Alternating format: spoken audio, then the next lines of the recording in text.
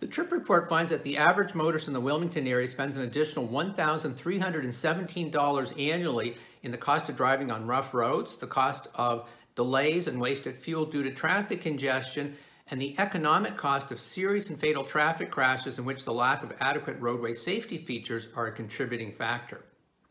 The trip report finds that in the Wilmington area, 15% of major roads have pavements in poor condition and 26% of major roads have pavements in mediocre condition. The trip report finds that in the Wilmington area, 4% of bridges are rated structurally deficient and are in need of immediate repairs.